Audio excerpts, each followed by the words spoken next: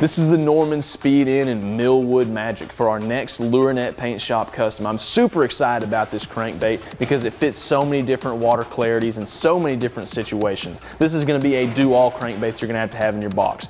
Reason why: we started out with a pearl base coat on this bait, gave it a red chin, we kept the belly pearl just to have that great shad look and to have a really good turn whenever it cranks over cover.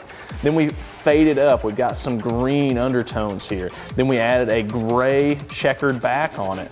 Then we went with some really awesome black and small red splatterback all over this bait so that it has a really just bright shine in the water, but it's not too bright that you can't pick this thing up on a highland reservoir like Table Rock and crank it over some wood. It's gonna show up and shine even in the dirtiest water, but it's not gonna be too overtly bright that you can't pick this thing up going down the bank of a clear water lake and get bit. This thing is going to be awesome. Pre-spawn cranking, you need to have this bait with you.